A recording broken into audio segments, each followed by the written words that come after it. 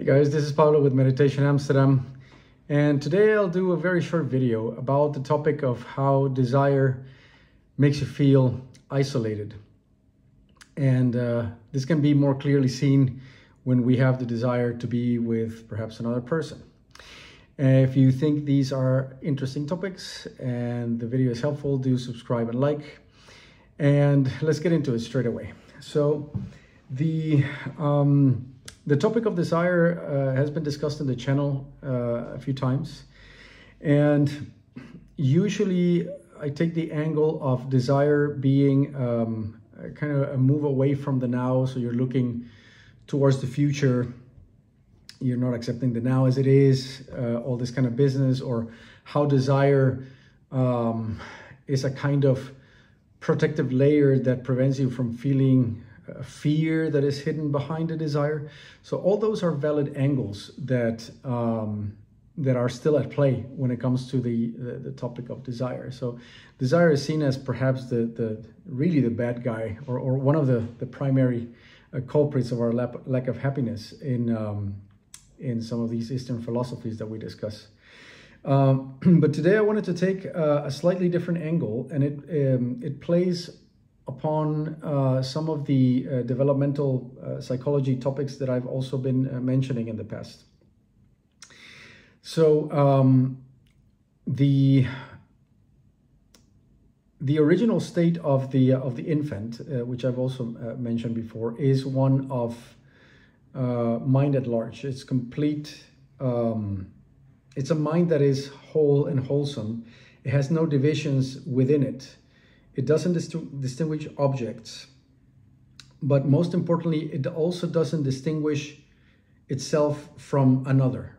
So the sense of self has not developed yet. There's a theory that says that mother's loving gaze is the thing that instills in the baby the sense that there is an other that is looking at a certain me. And that creates the first rift in the mind, or this big division from which we rarely ever recover. Because from that point on, it becomes clear that you are a separate self. And now you feel isolated in the world. And what I would like to submit to you is that desire is such an uncomfortable feeling, not only because there is a separation from the now and lack of acceptance of what is and lack of unconditional love, which was my previous video, all that good stuff, but because it is a replica, or it replicates the isolation of that core wound that we carry. In other words, it is impossible to desire another without making them into an other, and therefore making ourselves into a separate self, which is the isolation. The primary feeling of isolation comes from being a separate self. So desire is much more painful than we like to admit, as a matter of fact, or that we realize before we start to do the work of self-cultivation, that we are not sensitive to what's taking place. What's taking place when we make ourselves into a self and create a polarity of self and other is that we replicate the feelings of isolation that we felt the very first time we felt as a self in the world, which is a terrifying and incredibly isolating and very distressful mode of mind. It is in fact the very opposite of feeling wholesome and feeling safe and loved and free. Which is why the work of cultivation is done. And it takes you into a vehicle in which you learn to see the unwholesomeness of desire. Very often we hear in Buddhism, but also in monotheistic religions, that desire is a bad thing, that we should be trying to exercise desirelessness. But that's impossible, because so long as you feel like a self, you will have desires. So the feeling of isolation breeds otherness in your surroundings and desire for those others or certain other things.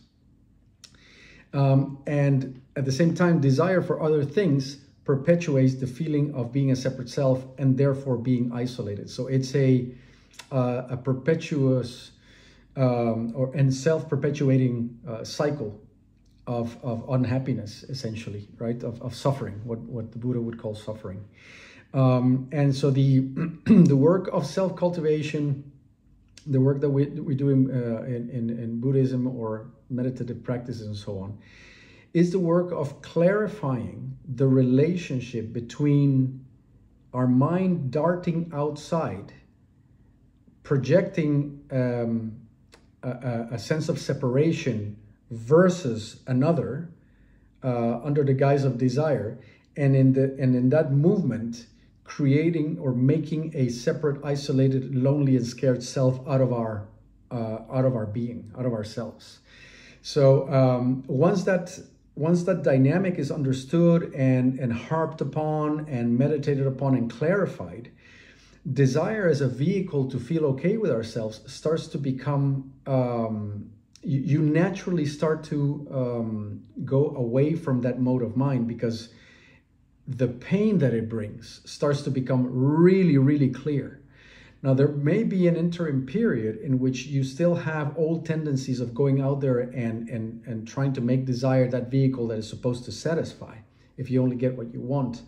But as time goes by, you start to, number one, experience windows of desirelessness, and you also start to experience much more clearly the pain that you cause yourself by that movement outside of yourself, and that polarization of self and other, and those feelings of isolation that are so detrimental to our happiness and our well-being.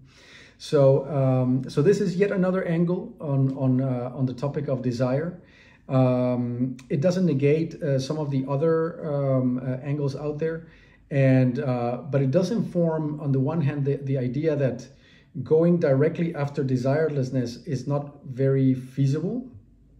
That the task is really to clarify the dynamic and get to feel firsthand and quite clearly what happens when the mind goes out and makes something in the periphery into an other, and by that very token makes you into an isolated self.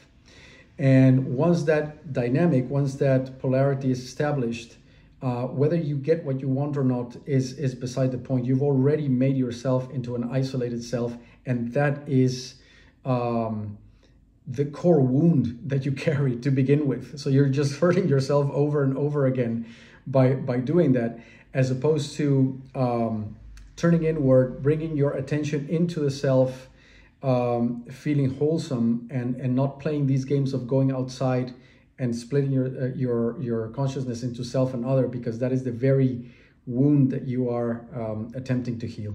So I hope that makes sense, and I'll be back with more content as usual. Cheerio.